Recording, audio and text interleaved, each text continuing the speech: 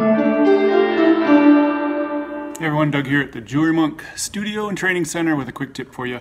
When you're working with small pieces that are hard to hold on to, I got a bench hack for you. So when you're working on your bench pin, this is my bench pin, you can see it's kind of beat up a little bit, but when you're holding a piece, it's kind of hard sometimes to hold on to it. So I've actually created a notch right here. You can see right on my bench pin.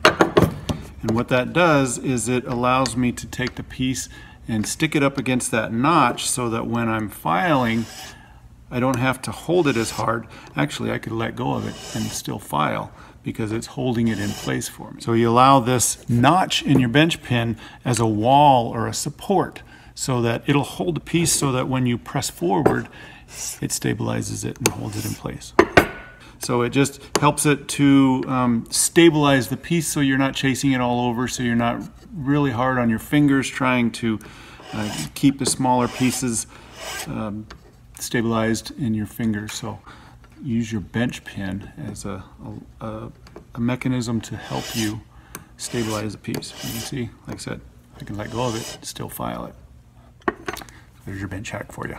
JewelryMonk.com.